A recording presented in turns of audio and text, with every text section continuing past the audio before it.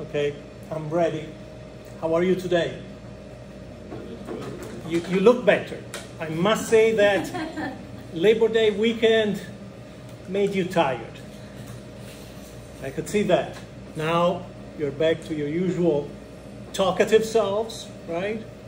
Bright, focused, going straight to your destination. Today I'm going to review with you a few announcements. Then I will introduce the themes, the general themes of the short stories by Charles Loomis that were published first on a variety of magazines, and then later on they were collected in this small book that I have a copy of in my collection of automotive literature.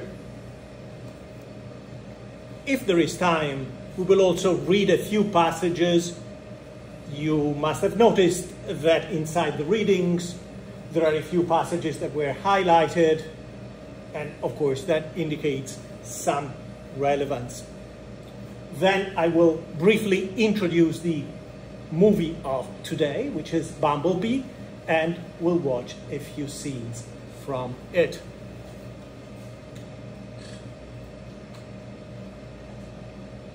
Before I start with the published announcements, I just want to remind you that I spent the whole morning correcting assignments, and so at this point, the majority of the assignments have been reviewed, graded, and you should be able to find comments also inside your Google Docs files. Again, the majority means a little more than half. I still have about a dozen to review and grade, which I'm planning to do possibly by tomorrow, okay? If any of my comments is too short or even curt, too blunt, you can ask me to explain. If in spite of the comment you still don't understand the rationale for the grade or would like to have more assistance with homework, just let me know. You can leave a comment yourself inside the Google Docs file, or you can schedule an appointment with me, or you can approach me after the class. Of course, since the deadlines of both assignments were passed, for those students whose assignments I reviewed, I did everything, both the first and the second assignment, okay? And you know that there is no assignment, no written assignment due next week.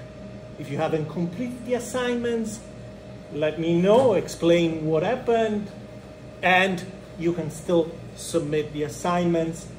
But if you need assistance, if what blocked you was that you were kind of lost, that the instructions were not completely clear, come and see me on Zoom, okay? Or contact me otherwise.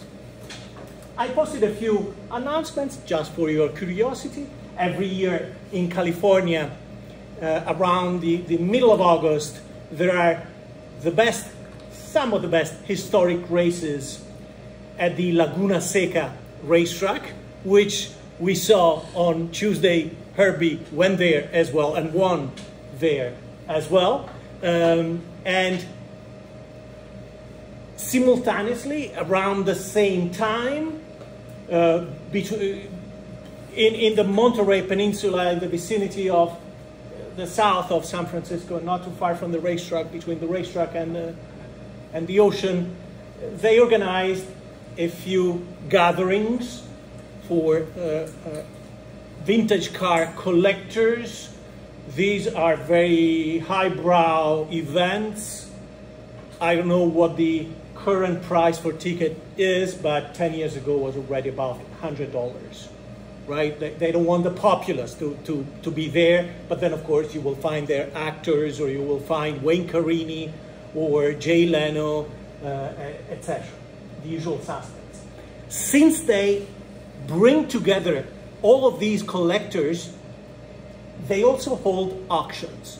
This is not uncommon, even for local events. For example, if you ever contemplate going to Greenwich, Connecticut in June, they have the Concours d'Elegance, which is a pretty nice event. And every year they also have auctions, items for auctions. And given the level of these events, usually in California in August, they bid for big sums of money for very fancy cars. This year, in spite of the numbers, because they made $239 million altogether from these auctions, those numbers, the single numbers for specific cars were lower than usual, believe it or not. In any case, you find here some example. The car you saw is a beautiful exemplar of the Liberty style of the 1930s, this Bugatti Type 57 Atalanta, sold for more than 10 million, and next to it you see a much cheaper Ferrari 400 that went for 6 million, etc.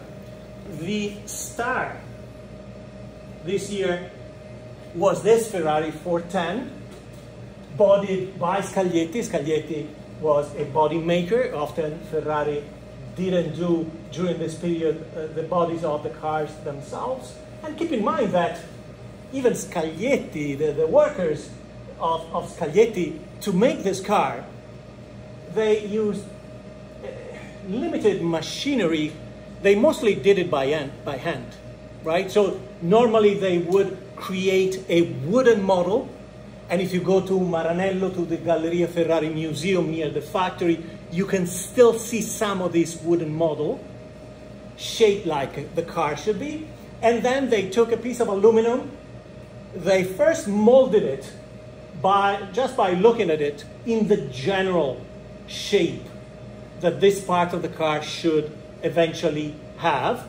And then when they thought they were close enough, roughly close, they would put it on the model and continue with the hammer until the shape was perfect. But of course, it's not a work that requires muscle. You do need a lot of care, right, in order to bend the metal.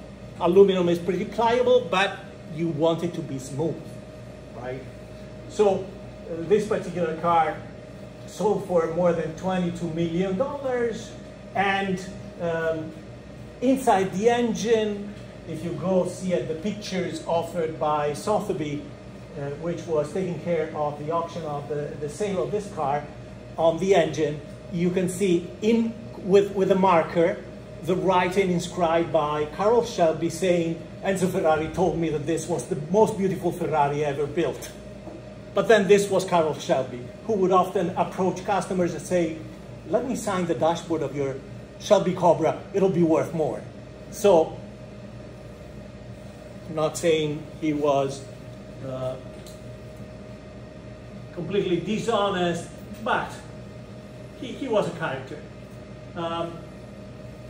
One of the videos that you could pick from for the second assignment was about the Ford F50 Lightning, the electric pickup, the electric version of the very popular F50, reviewed by Marcus Brownlee. In fact, that was his first review without the driving experience because he wasn't allowed at that time.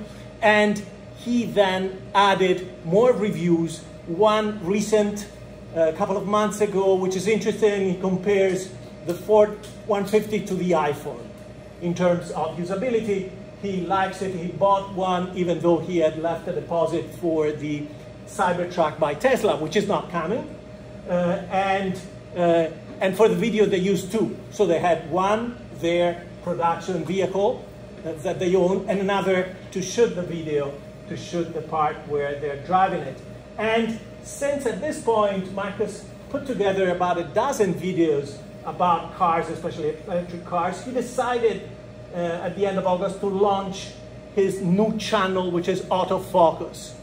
Videos will be published, I think, on both his regular channel, where he's talking about technology, phones, computers, etc., and also inside this separate YouTube channel where right now you find only 2 videos. So I added all the links in case you're interested. I don't know if you follow Marcus when you're looking for a new phone or a digital watch or anything else, right?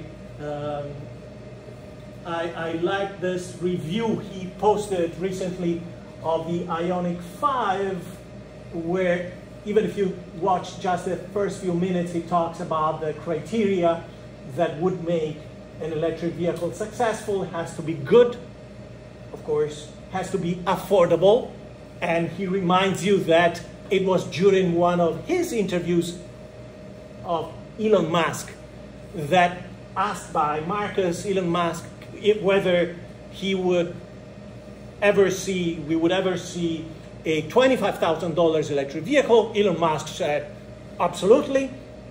And this was of course, covered by the media. A lot of media outlets reproposed this statement. And we know that it didn't happen. It's not going to happen. There is no indication that Tesla would be able to offer for real a car that is less than 40,000. I mean, for real, not one of those marketing ploys whereby starting from does not include the wheels, the seats, etc.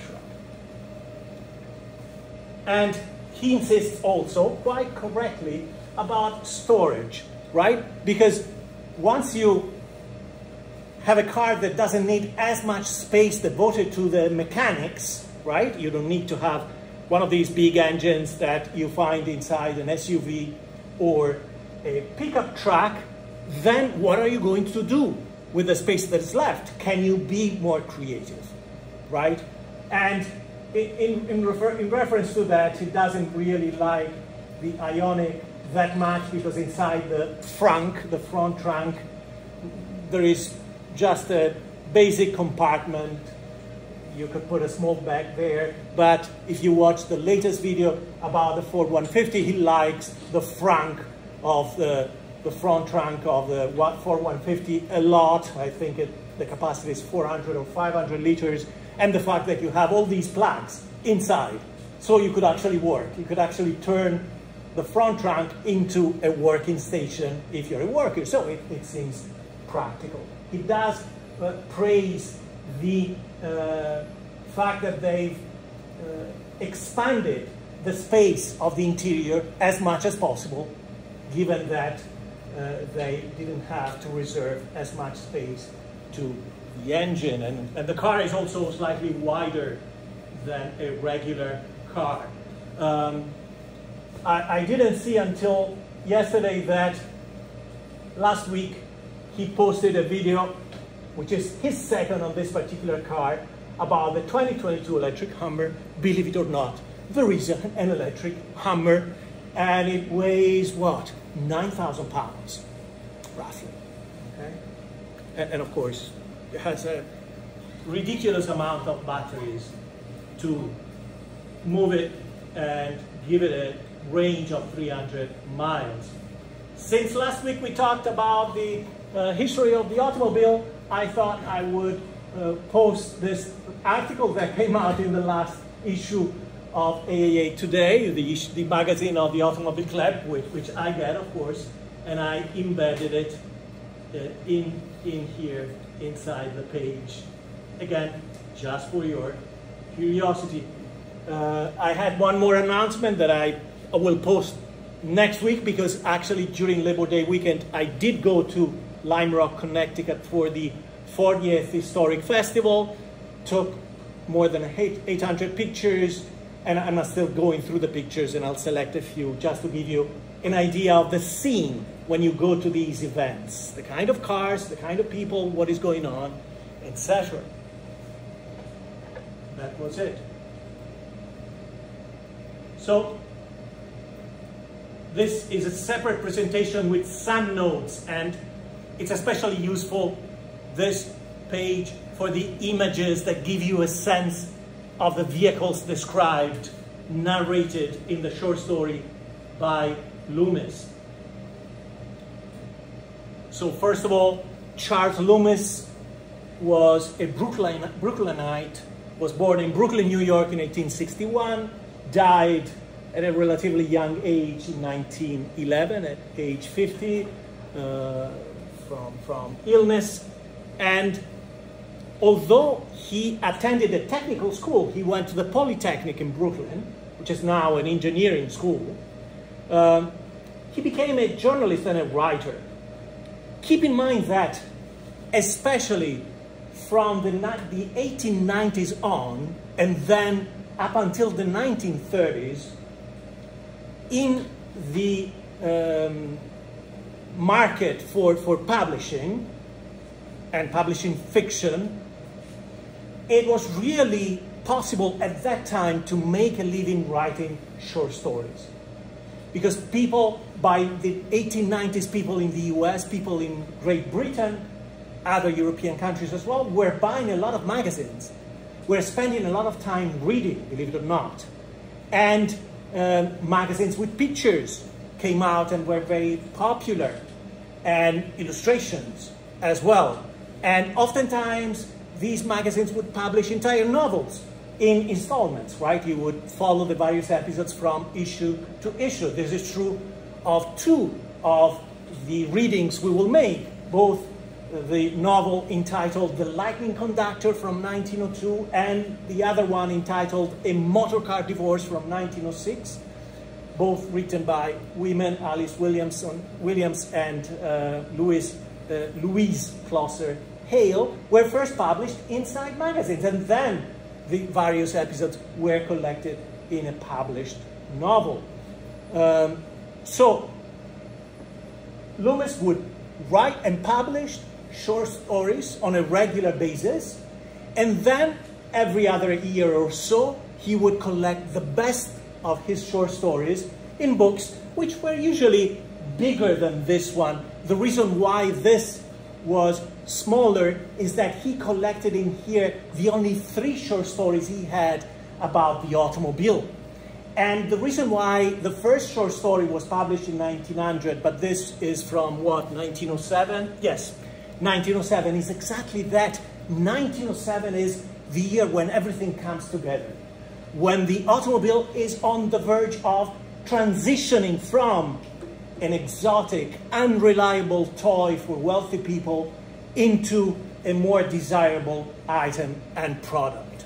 So, given that around 1907 the car is fashionable more than it used to be 7 years before, someone, either he or his agent, got the idea of republishing these novels, these short stories. The only ones about the automobile, but he writes a lot about American society, American customs, even about being on the road and transportation in different fashions. There is another very interesting story in one of his collections about a gentleman, kind of an upper class guy, who is riding his carriage drawn by a horse, going home to see his family after a trip. And he sees by the side of the road someone who is asking for a ride. So hitchhiking was a thing even before cars. In fact, if anything, people felt more compelled to give a ride to someone on the road when there were carriages than later on with automobiles, okay? So the entire short story in this case is all about manners. So this guy wants to go home, doesn't want to waste any time. He knows that the horse will be slower with another passenger on board. He knows that he might have to engage in a conversation and doesn't want to. But he's a member of the upper classes. Manners are important to people like him, so he lets the guy on. And because of the impositions of good manners, not to renounce on his good image, the guy will end up being invited at the first gentleman's house, will remain there for tea, will go out for a walk with him and his daughters, will befriend one of the daughters, and within 24 hours, the guy who is kind of obnoxious and kind of insistent will end up being engaged to the gentleman's daughter. Mind you, the daughter is more than willing, the daughter who, of course, like a young woman of the period, is being kept in the house, cannot see any man, and finally a man shows up and is good enough, and she falls in love quickly. And the protagonist doesn't want to, but it would be rude to say no at any point from the first ride to the engagement. It would be rude to say no. And technology appears in the story when, in order to vouch for his reputation, the hitchhiker makes a phone call to the governor's house, and the governor talks to the gentleman, confirming that this hitchhiker is a person of good repute. Okay? But again, the gentleman, every instinct in his, every fiber in his body tells him that this is not a good thing, not good for him, not good for the daughter, but good manners ahead of everything.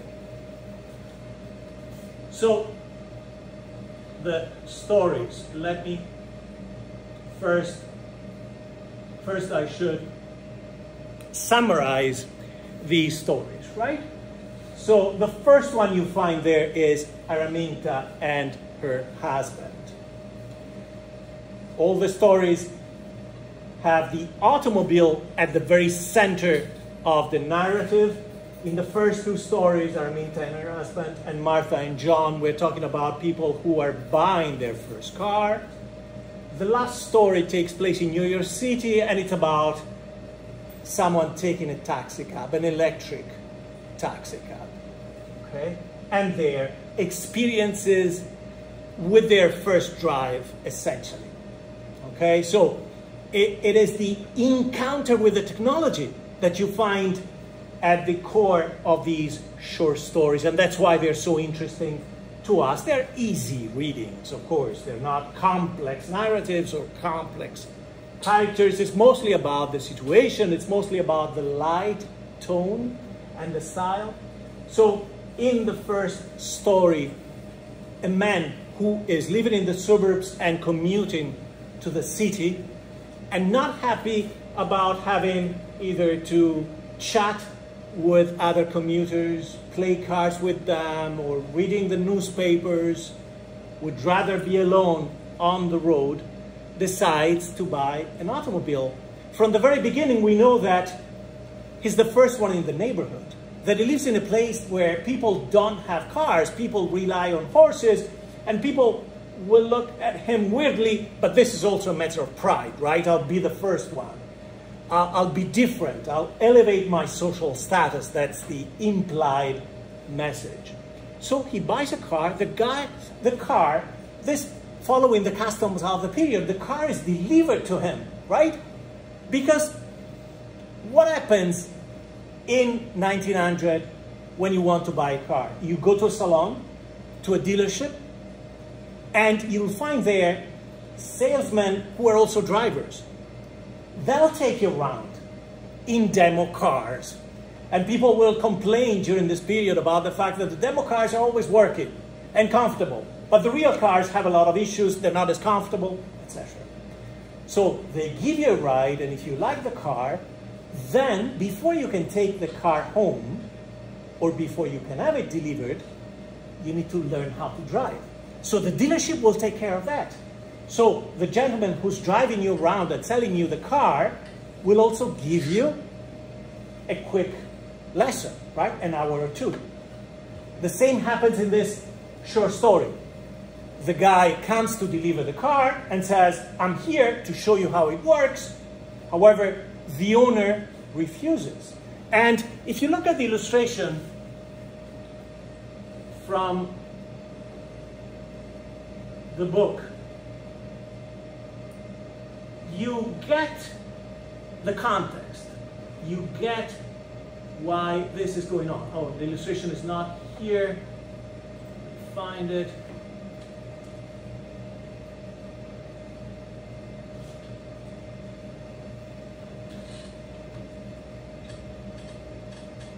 There we are. So this gentleman to your left is the buyer, the protagonist, the unnamed husband of the story. Next to him is the guy who delivered the car and who's supposed to teach him how to drive. And what's apparent both from the clothes and also from the face, the grin, the vulgar scratching under the nose, that there is a class difference between these two. And therefore you understand that one of the reasons why the buyer will refuse is that he cannot stand someone from a lower class to teach him about the car. Let me see if the car is represented. There it is. The car is at the bottom of the illustration. Okay, so the theme here, the idea is that I'm intellectually better endowed. I'm brighter, I'm richer, I understand more of the world. Why should I be taught by you? And in other ways, this theme will reappear in the literature about the automobile, but from the opposite point of view. That is to say, exactly that. People from the lower classes who are technologically savvy, who know how to drive, get themselves elevated in society. Or the fact that we'll see sonnets, poems devoted to the character of the chauffeur, to the idea that the chauffeur is very much in demand and therefore can request to be treated by their owners in a prince-like fashion, to the point that one of those sonnets is the story of someone who was studying to become a doctor and then decided to become a chauffeur. Okay? So that's how chauffeurs were placed in the mind of the people looking at this transition into a society relying heavily on the automobile. So the guy refuses any help and then, of course, wants to try the car and tells his wife, Araminta, and this is one of many women that you will see has a more skeptical, more ironic posture in her relationship with the husband, to go around, and in the process of taking the car out, even before the wife can jump on the car, he starts destroying the house, which is very symbolic, right? The house, the opposite of mobility, the fixed place, being destroyed by the car. Start taking the veranda apart, start destroying the fence, the barn, etc. The wife jumps in, they manage to get out of the lawn and into these rural streets. Remember, these are the rural suburbs, right? No highway during this period yet. That will be introduced by Vanderbilt later on in that decade on Long Island, the highway, the Long Island Expressway. And on the street, they encounter the doctor, they encounter other people, and of course they manage to scare everyone. They have an accident with the doctor who was riding on his cart, right? Doctors in rural area would have a horse and cart to travel and go and see their patients, and later on, cars would be heavily advertised to doctors, saying you can see more patients using a car, right? If you have a practice outside of an urban area. So the doctor ends up on the car itself, right? Because they destroy his car and the doctor has to jump on the car and becomes a passenger for a little while, and then he has to jump off, he cannot hold on, and the line in this case is that the husband will switch to homeopathic treatments because he cannot see the doctor anymore. And the entire short story, like in some ways the other stories, are about the inability to control the technology. About this technology, this new technology, the automobile, that captures you. It captures your imagination, right? You cannot imagine your life without it. So, from the very beginning, you have this association, car, technology, and lifestyle, right? It's not that I need it for some utilitarian reason. I want it because my life will be different. That's the assumption, right? Which is true to this day, even for smartphones, for example, and other electronic devices.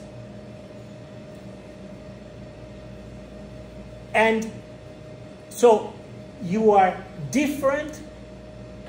Your old self cannot control the car. So you have to change yourself, modify your identity, of course, acquire special skills in order to control the automobile. Overall, Loomis's view of the technology is ironically negative, right? It doesn't really have a positive message. He emphasizes how unreliable, difficult to control the cars are in all three of these stories.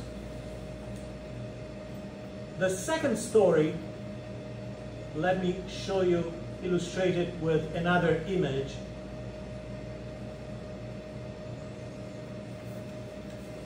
Has to do with something very similar to this invention, but that was patented during that period. This is supposed to be a carriage. Of course, many of the initial models of cars were just chassis of traditional carriages with engines placed in the back usually, or underneath, in this case, in the back. And someone had the idea to add the torso and the head of a horse, thinking people are scared of automobile, so psychologically it would be a good thing if their mind can be put at ease, reassured, because what they see in front of them is what they would have seen until the moment they switched from a carriage and horse to an automobile. Okay, so believe it or not, marketing was king during this period for this kind of product. So the second story is about another couple. She's named Martha, and his named what? What's the name of the guy in the second story?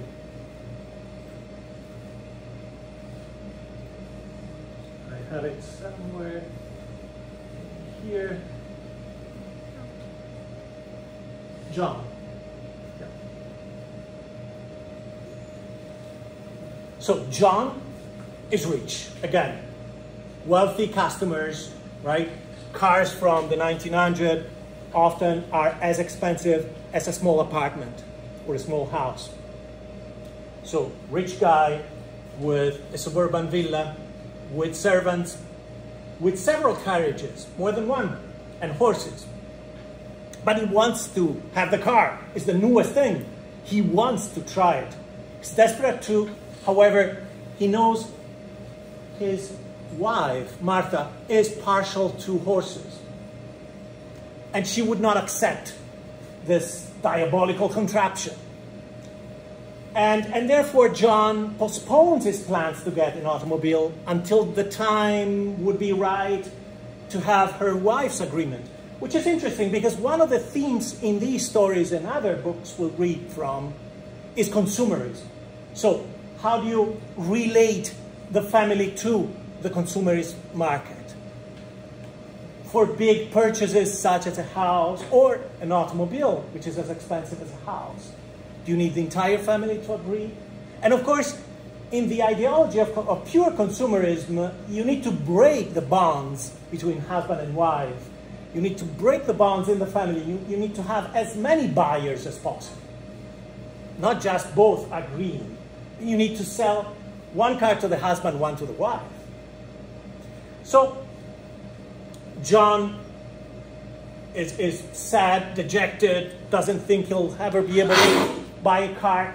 However, something happens. His wife goes out for a walk, and she comes in contact with some poison oak, and she touches her eyes, so her eyes are swollen, irritated, and the doctor says, in order to rest those eyes, you have to wear goggles with very dark lenses, so that the light will not come in and disturb the eyes that are recovering from this poison ivy or poison oak irritation.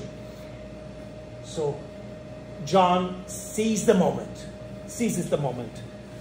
He goes to the city, New York, and he buys a special car, a car that can be driven from behind.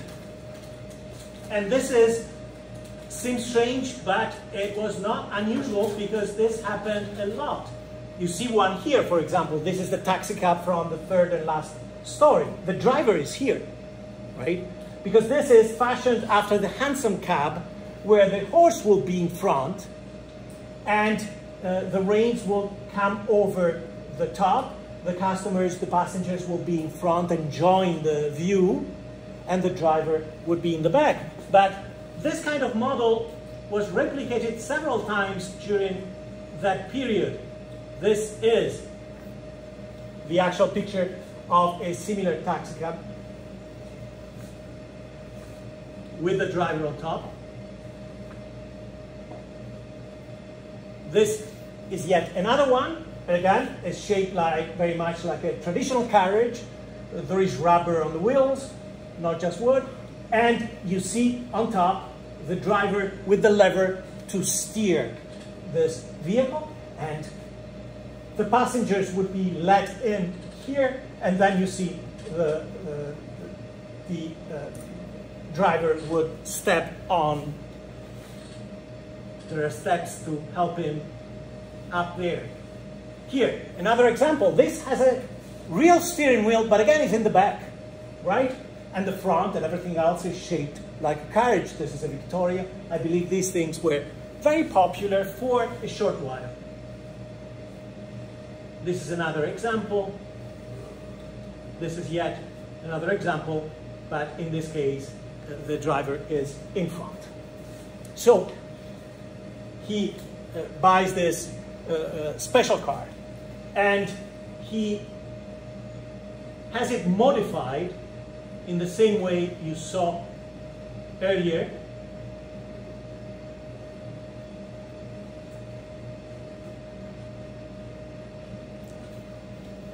He has a fake horse, not just part of a horse, but an entire horse attached with poles to the front of this car. But then he also needs sound, right? Special effects. So he uses the technology of sound. By this time, you had gramophone and other recording devices. So he has a machine that reproduces the sound of a horse. And he hires a driver because he cannot drive himself. He has everything brought up to his villa, and one day he tells his wife, "Come, we'll go for a ride. I'm giving you as a gift a new carriage." She cannot see. She can see the shapes, right? So she can see the horse, the shape of the horse, the shape of the carriage. She can see that there is a driver, although she recognizes from the voice that it's not their usual driver, and he says, "No, this is someone else." They start to go out.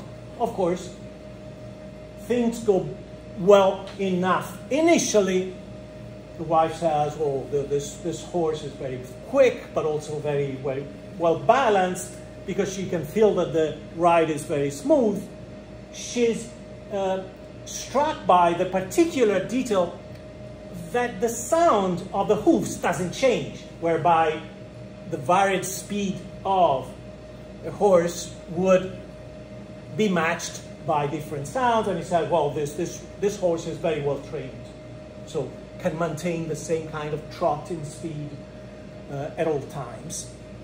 By the end of the story, everything comes crashing. So they have an accident, the machine is crashed, the wife is thrown out of the carriage, and the husband tells, so the whole contraption, the fake horse is crashed, not the car is not total. And so the husband goes to the hired driver who comes from the dealership and says, "Okay, bring it back to the dealership. We're not going to buy this car after all." But he speaks to the wife, who has not yet realized she was on an automobile, and she says, "I thought horses were safer, but probably we should get a car after an accident such as this." So the man calls back the driver, and they'll go on. At some point, he will reveal possibly what happened, but they go on to become a new couple, a technological couple that has a car. The last story has to do with this illustration. There it is. This is from the magazine not from the book. You have other illustrations in the book. In this story, you have a couple that is not yet engaged, but getting closer, progressing towards that kind of proposal. Orville is a writer, someone who became successful with a recent bestseller, Philosophy for Non-Thinkers, something like that, some kind of self-help book that were popular during that period as well. And he is kind of a mature age. It's time for him to get settled. And it just so happened that there is a woman visiting her aunt who is in town from the Midwest, Annette. And she's younger, she's bright, she comes from a good family, and she seems to be the right kind of fiancé and then bride for him. It is Christmas, and he is informed that Annette, the day after Christmas, will leave New York City to go to Paris for a trip to visit another relative. And of course, he gets into his mind that young woman, beautiful, from a good family, she goes out in the world, she'll probably be proposed before the end of her Paris vacation. So he has to make a move. So he goes out, there is a dinner, he's invited to a Christmas dinner, he'll propose after the dinner, and he goes out, buys a ring, and then goes home to get ready. However, his lips falls, and you see in that corner, you have a shoe and a slipper. That's the reason why you see those, is that a key passage in the story is that Orville has a foot that is so swollen that he cannot wear two shoes. He has to wear a ridiculous flowered slipper and a regular shoe. And that's also the reason why he cannot walk to the dinner in the upper part of Manhattan, and he has to call a taxi cab. Electric taxi cabs were very popular during that period. You can find a link and some information. New York City had hundreds of such taxi cabs that were very well organized, because the electric transportation as a technology was very developed initially. For example, since there were taxi cabs and the range was a bit limited for those vehicles in spite of the dimensions of the batteries, they would go back to the hub, to the central hub, and simply take the battery out and replace it instead of recharging it attached to the vehicle, so that these taxi cabs could go the whole day. So he takes this electric taxi cab, and you see, of course, Cupid, the angel of love, in the back, the winged creature of Venus, because the taxi cab will facilitate the proposal in the end. However, it becomes a problem when they arrive at their destination in front of the house where the dinner takes place, this posh mansion in Upper Manhattan. The cab cannot come to a stop. Something is wrong inside, and the driver says, "I'm sorry, the only thing we can do is drive around until we run out of charge. And I know he says, I know this vehicle has been used for a while, so it won't take long before we run out of battery." Brakes, of course, were finicky and unreliable, dimensioned usually for the weight of these vehicles. So you can expect them to fail. And don't forget, Orville has an injured foot, so he cannot jump out, because clearly this kind of vehicle would be driving around New York at around 12 miles per hour, right? Not very quick, but he cannot jump. He would like to jump, but the driver says, no, no, no, I don't want the liability. I don't want to be sued if you break your leg, which is already injured. So they go around the same block, and Orville is late. And the guests are wondering, including Annette, where he is. One of the guests, Joe Barton, has this nice piece tirade against technology, saying, oh, something must have happened to this guy. Because technologies today, they're all dangerous. The elevator is dangerous. The automobile is dangerous. The train is dangerous. The steamboats are dangerous. Meaning, we don't really gain anything from these technologies compared to the past, other than we added more risks and dangers to our lives. So everyone is getting tense because Orville is pretty punctual, usually on time, and it's not coming. Meanwhile, Orville, every time with this thing, and he's in the front, every time he comes around, he is screaming, he's shouting to alert the guests and the hosts that he's there of this situation. While it's a whole scene, kids are running after them. Again, remember 12 miles, so they're not so fast. Finally, the guests are alerted, realize what is going on. They see the car going around, they see it a second time, and they know he's inside, so they're trying to do something. This is Joe Barton, the same guy who was decrying the ills of technologies, who's jumping on board to bring him some food. Okay, so that's the first thing, and to see what can be done. So he has 2 good legs, he can jump, and he manages then the next time around to get off. And then Annette gets on the car. She jumps on the car, and of course, before the taxi cab will come to a halt, running out of electricity, he proposes, she accepts, and of course, you see her like a Renaissance, shy, aristocratic woman. But in fact, when you read the description of Annette, you see that she's the prototype of the New Woman, where New Woman, the New Woman movement, was then the label of the feminist movement. Because there are some subtle hints that the readers of the time would have caught that Annette is a proper woman to a degree, that she's a bit rough, which is blamed on her being a Midwestern.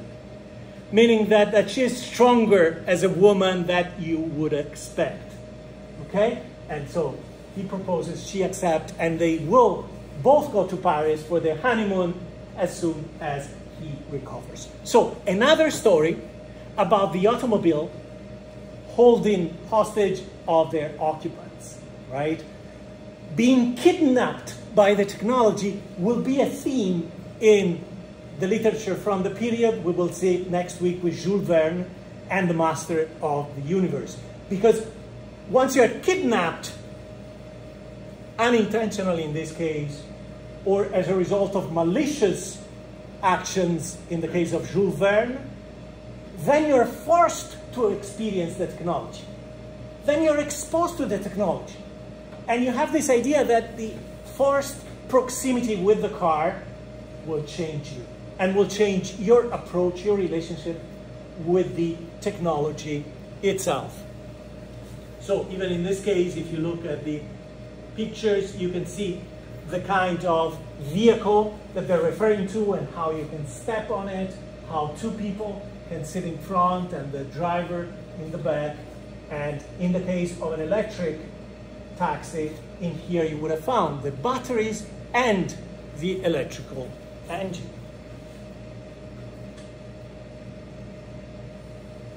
And this is exactly the one that you find represented in the magazine that I showed you before.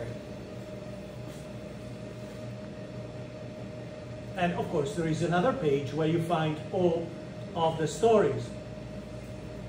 Now, before we proceed with the film, are there any questions, any comments? I don't know if you had a chance to read the short stories and you have questions on passages that I didn't expand on today, or comments on aspects of these stories that were not analyzed during this presentation. Yes, please. I read, I was surprised to read that electric vehicles were more popular than internal combustion. Yes, as you find it mentioned in one of the presentations about the history of the automobile, the one called The Future of the Automobile, during some years in the first 10 or 15 years of the 20th century, the distribution in terms of sale was almost equal between steam cars, electric cars, and internal combustion engines.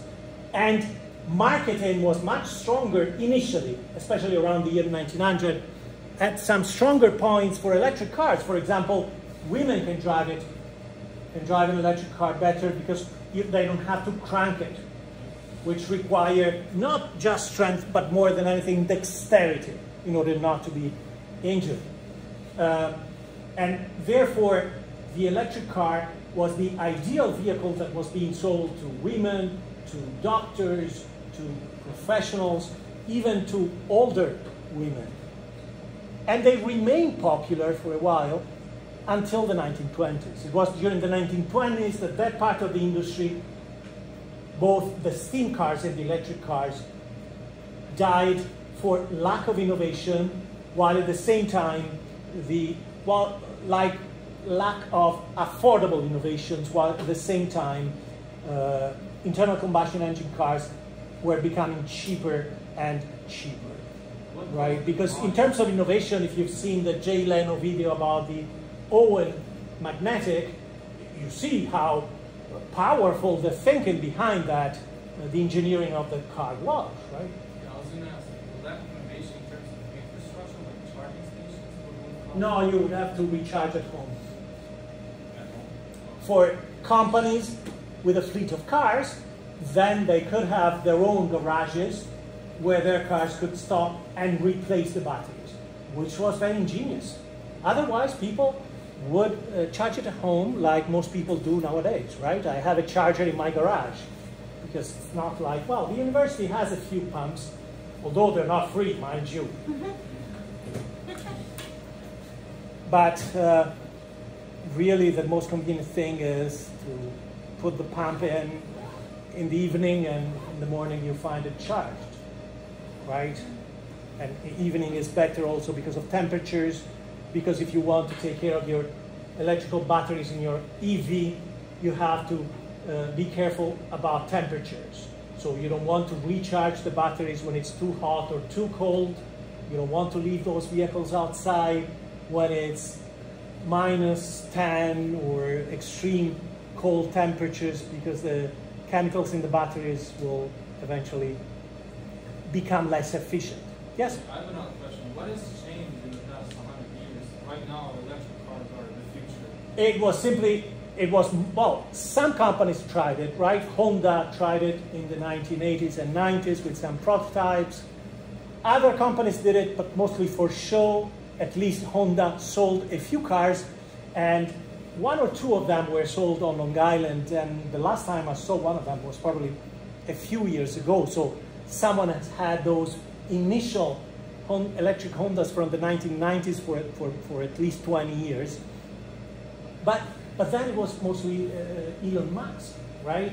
He was the Marconi of the situation, the bright inventor, or the Edison of the situation. I use Marconi because I'm Italian, but that kind of inventor's mind who can see the possibility, right, of this new technology. And keep in mind that because of economic reasons, competition was being stifled within the industry to the point that past the 1960s, there are no competitors.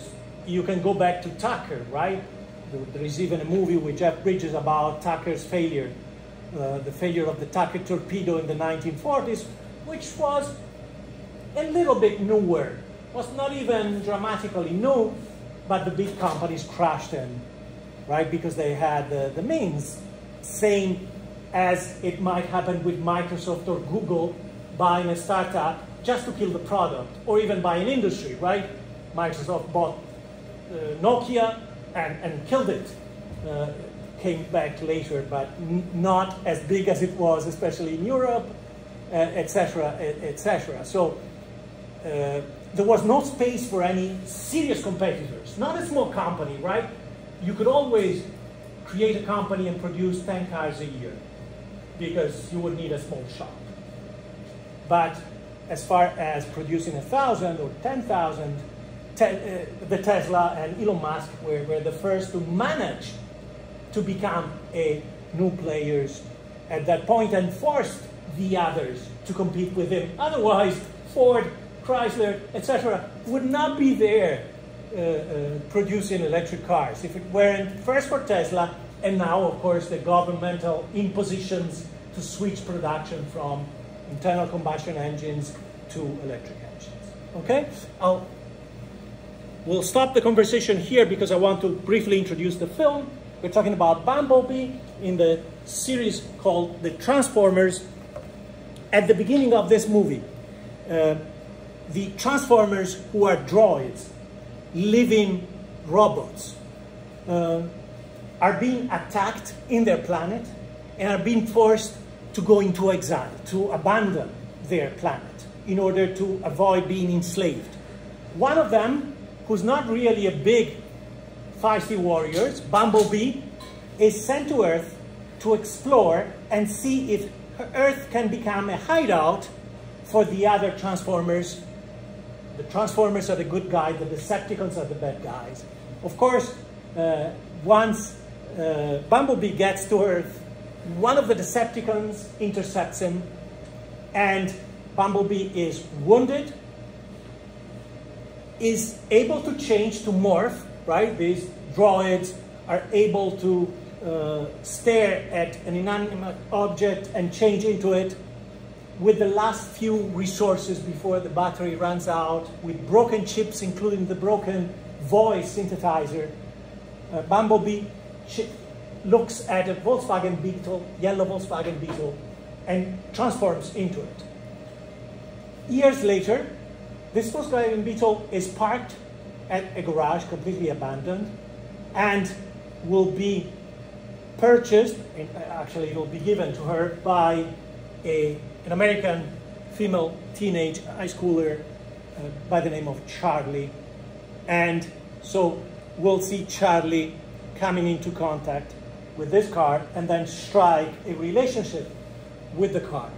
Keep in mind, from the point of view of the visual style of the story insists a lot on seeing and being seen through mirrors or seeing inside the car, where you can see also, depending on where you watch, Bumblebee's eyes, because he has, of course, robotic eyes, and he can transform whenever he wants, once his strength is restored from a car to a humanoid robot.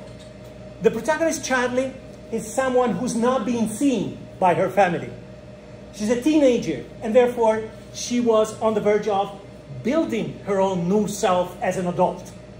During this period, which is a key period for anyone, her father dies. And with her father, she was working on the restoration of an old Corvette from the 1960s. And this project will be abandoned. She will not be able to complete the project the same way that she's not able to complete her transformation in an adult self who is recognized by others. Because whenever she goes into the kitchen, we'll see her waking up and going to the kitchen. What her mother and her stepfather see is not who she really is. And they try to change her according to their own models. When she goes to school, when she goes to work, no one sees her as someone who's valuable, who's relevant, right? They see her as a loser inside. And Bumblebee is himself living at the margins, right? He's in exile in a planet that is not his planet. He's wounded, cannot talk, he's on the run. He could be killed, destroyed by these Decepticons. He found out. Then also the government, the American government, John Cena is a member of the military who's trying to capture this technology to turn it into some kind of weapon. So even Bumblebee is frail, weak, marginalized, and therefore they see each other. she finally sees for him for who he is, and vice versa.